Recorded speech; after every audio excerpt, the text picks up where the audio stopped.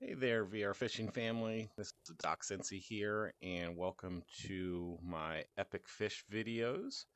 And after this short intro, you will be taken to the video that you are looking for.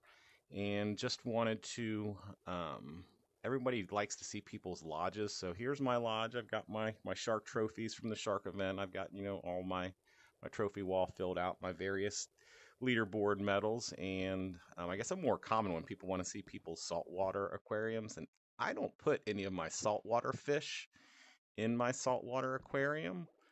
So in my saltwater aquarium, you will just find all my reward animals, and my spider crab is down there. I've seen some people, their spider crab kind of gets out and about. My spider crab does not. I've never seen him anywhere but right in front of me.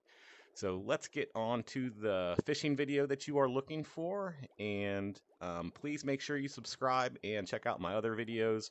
If you are having trouble landing sharks, I've got a great video on how to land sharks. If you are trying to get more sharks on your fishing line, I've got a video for that called My Fish Buffet, and that is just a way to increase the frequency that you get your sharks on.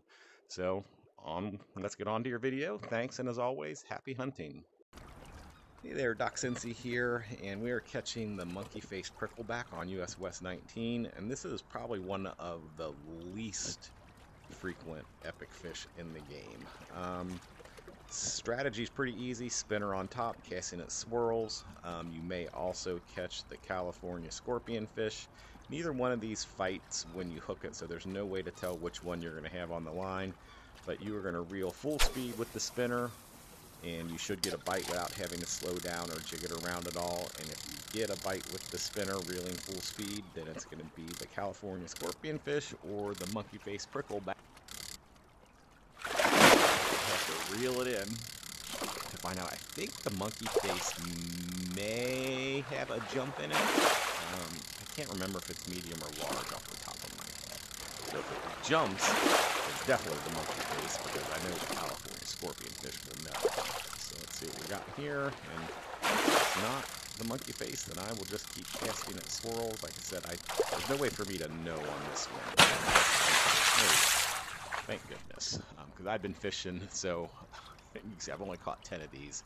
I've been at this for about a half an hour on this fish. But like I said, there's no way to know if you've got this one or the scorpion fish on the line. So thankfully this one was the prickleback. So you might want to pack a lunch when you're going for this one, because it may take some time to come across. So best of luck, and as always, happy hunting.